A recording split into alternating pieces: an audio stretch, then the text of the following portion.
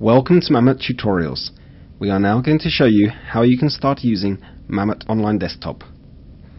Mamut Online Desktop is a web-based solution which provides you with access to the information and functionality of Mamut business software along with the services included in Mamut One, anywhere and at any time. From here you are able to read, create and edit information within modules such as contact management, timesheet, activity and calendar, and much more. What's more, there are additional modules that are only available from Mamut Online Desktop, such as Business Year Planner and Company Dashboard.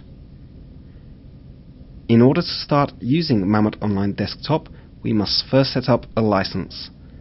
To do so, we need to go to Help, About within our Mamut program. Then we need to click on Manage License Information. We now need to click on the additional product Mamut Online Desktop and then click Add and select the desired company database.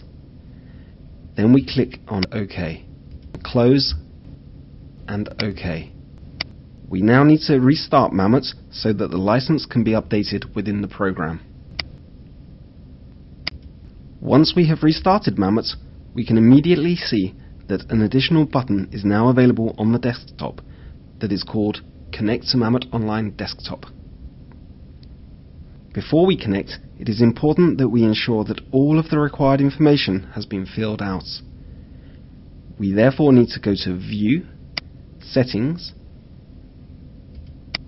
Company, and ensure that the address, telephone, and email are completed correctly. In addition, we need to ensure that the company registration number is correct and must click on Financial Settings to confirm this information.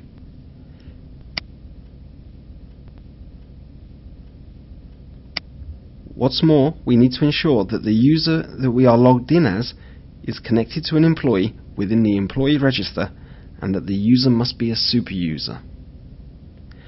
To ensure that the user is set up correctly, we click on OK to exit the company settings and then click on User.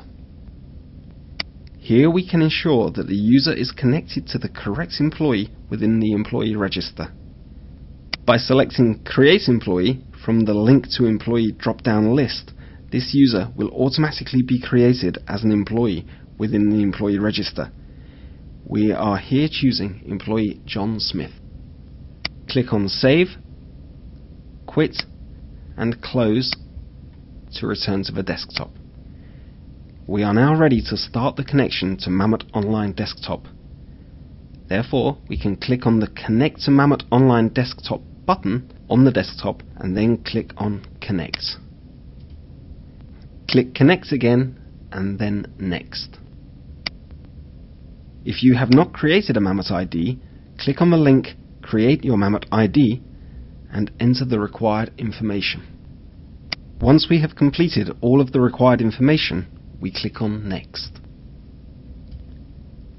An email will now be sent to the email address that was specified in the previous window. Once we have received the email, we can click on the link within it to continue. We are now going to select a password.